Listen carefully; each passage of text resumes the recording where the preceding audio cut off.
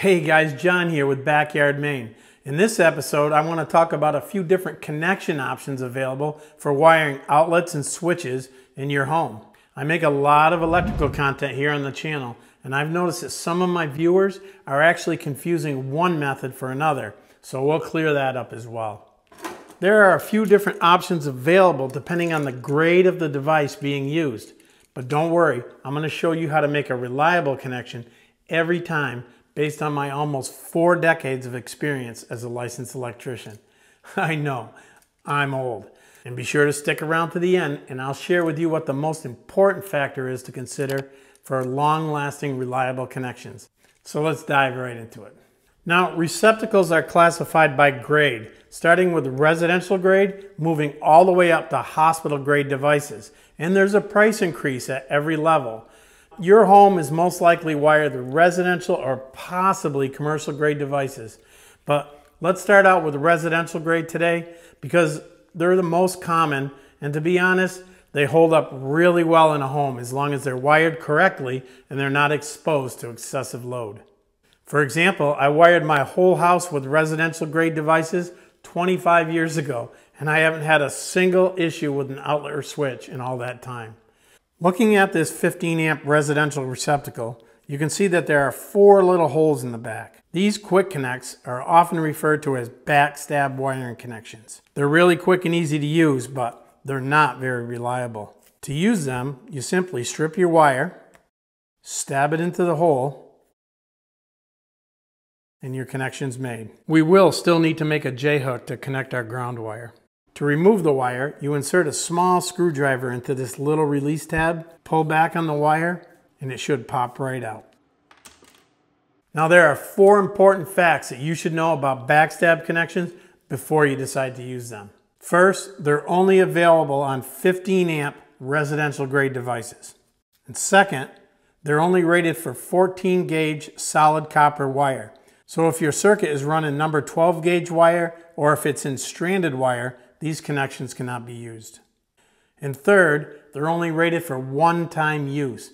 That means once you remove the wire from the connection, it cannot be used again.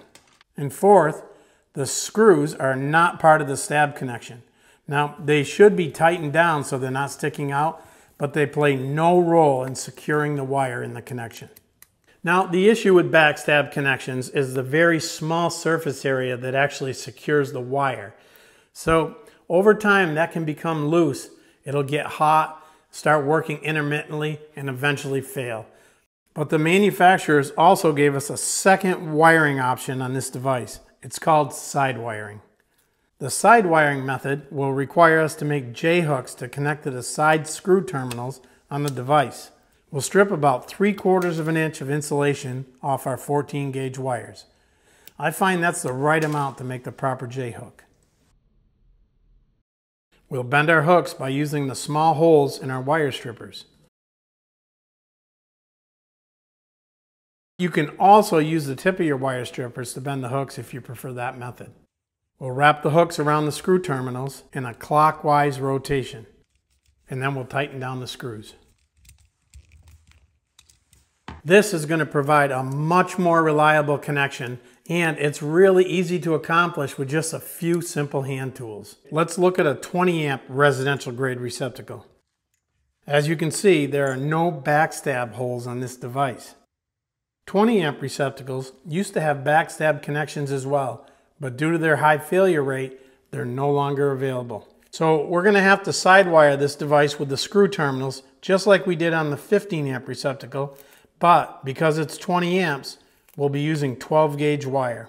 And just so you know, it is a code violation to install a 20 amp receptacle on a 15 amp circuit. Our next step up from residential grade are going to be our commercial grade devices. You'll see receptacles marked as commercial grade on the shelves of your home improvement stores like Lowe's or Home Depot. Now they do cost a bit more, but they're built to last longer under high use conditions. Although they're designed for commercial applications, they can and are often installed in residential homes as an upgrade.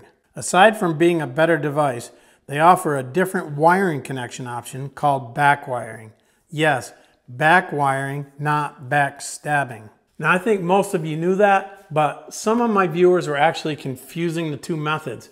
Hey, let me know in the comments if you knew the difference. With back wiring, the wire is actually sandwiched between the connection surface and this little plate.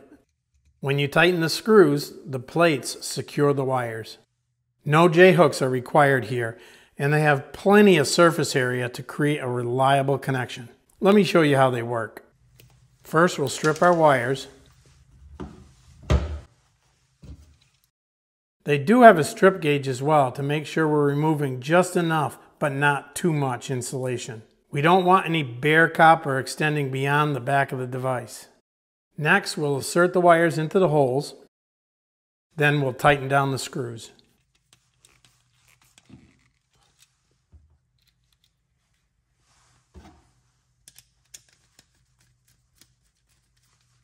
We will still need to make a J-hook to connect our ground wire. I'm using this Ideal combo head screwdriver, which fits perfectly in the screws. I'll link all these tools down in the description, and there's a little shopping bag somewhere on the screen. You can find them there as well. These back wire connections are miles better than backstabbing, and they will surely last you a very, very long time.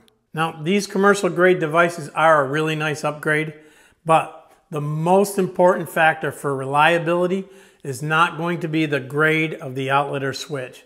It's going to be the quality of the installation. Hey, and I hope this video helped you out a little bit with that. I'll link some more content for you to watch next right here. I'm John from Backyard Maine. Thanks for watching.